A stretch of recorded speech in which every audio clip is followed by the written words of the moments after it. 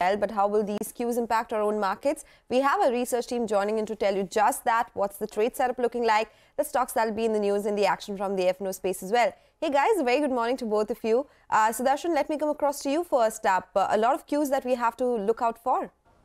Morning, Sona. Well, it looks like all the money is moving just in one direction. And it's not equities, it's cryptos. The leading crypto Bitcoin is at a record high and is now trading above $72,000 for the very first time. On equities front, it's all calm ahead of the inflation data. US markets saw a trade in a range with largely a negative bias. But we can't say the same for our market. It was a weak day of trade on Monday. All the sectoral indices posted losses, with metals, media and PSU Bank falling the most.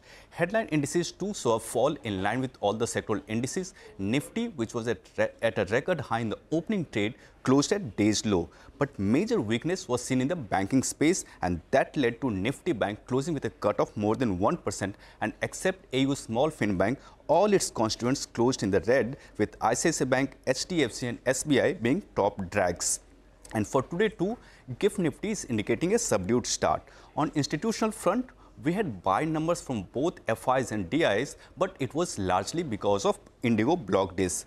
Lastly, in the Qs to watch, we have US CPI for the month of February. Estimate is at 3.1% year-on-year and 0.3% month-on-month. We have India CPI for February. CNBC-TV18 poll estimates 5.12%, which is unchanged against January print. And lastly, IIP for January, CNBC-TV18 poll estimates growth of 4% against 3.8% in December 2023. Okay, a lot of macro data that we'll be watching out for. Thank you, Sudarshan, for the gist. But let's talk about the stocks that will be in focus as well. Vamakshi is joining us with that list now. Hey, good morning, Vamakshi. Hi, good morning, Sona. Let me first start off with ITC. Now, a report from Bloomberg is suggesting that British American Tobacco, or BAT, is planning on launching ITC share sale as soon as this week. They're planning to offload stake in ITC worth almost $2 to $3 billion. So definitely that will be an important stock to watch out for. But other than that, also focus in on Indigo.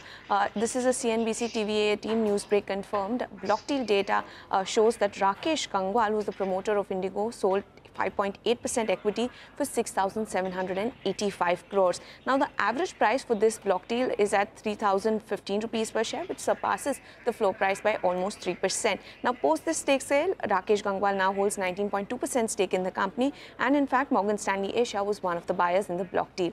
Apart from that, keep an eye out on Aurobindo Pharma. Its arm APL Healthcare's formulation manufacturing facility in Andhra Pradesh has received the WHO GMP approval. Aditya Birla Capital is another one that we will be watching out for, and that is because the company has announced the merger of its wholly owned subsidiary Aditya Birla Finance with itself, and this has been done in order to comply with RBI's mandate on scale-based regulations.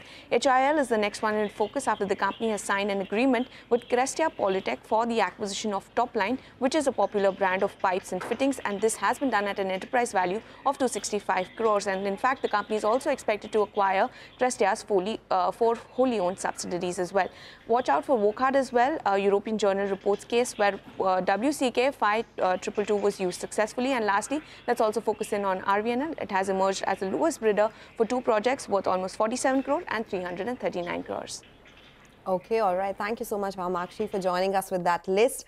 Let's do one thing. Let's go across to Nigel now. He's joining in with all the cues from the F&O space this morning. Hey, Nigel. Well, yesterday, actually, Sonal wasn't a great trading session. We ended at the low point of the day, but no big fear, actually, in terms of flows. It appears more that there was some unwinding of positions, on the headline index itself. So the Nifty and the Nifty Bank, both of them had unwinding of positions. How are the FIs positioned? Well, 59% of their positions are on the short side. And in terms of contracts, the net short contracts are at around 35,000 contracts. So no extreme of any sort on the net short positioning. On the Nifty options data, the call writers are feeling good. 22,500 call, 22,400 call, the aggressive writing being seen out there. Between both those two strikes, there are more than 70 lakh shares getting added there. So the bears are feeling that they can have this covered at around 22,500, 22,550. And even after this aggressive call writing, the PCR is still a distance from that bottoming out process, because normally we say that the PCR bottoms out at around that 0.65, 0.7. That's where you see a bit of a bounce. It's still some distance because it's at around 0.94 odd. The Nifty levels to track.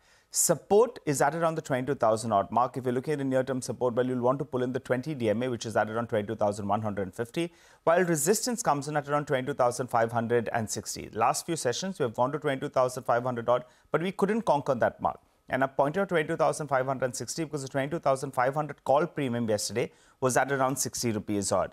Two stocks I'm going to be tracking very closely. ITC, there's that overhang with regard to how much BAT wants to sell and by when they want to sell. So that's going to be an overhang on the stock. So that could be one of the stocks that will drag. It has only around 4% weightage on the index, but keep an eye out on that one. And Reliance Industries, what we have been seeing in the last 12 months or so is that when the bulls are in trouble, they turn to Reliance Industries. The weightage on the index is around 10%. So let's see at some point of time if you get that dip, whether or not Reliance comes in there and again bats for the bulls. Back to you. Okay, all right. Thank you guys for joining us. So that is the trade setup for the day.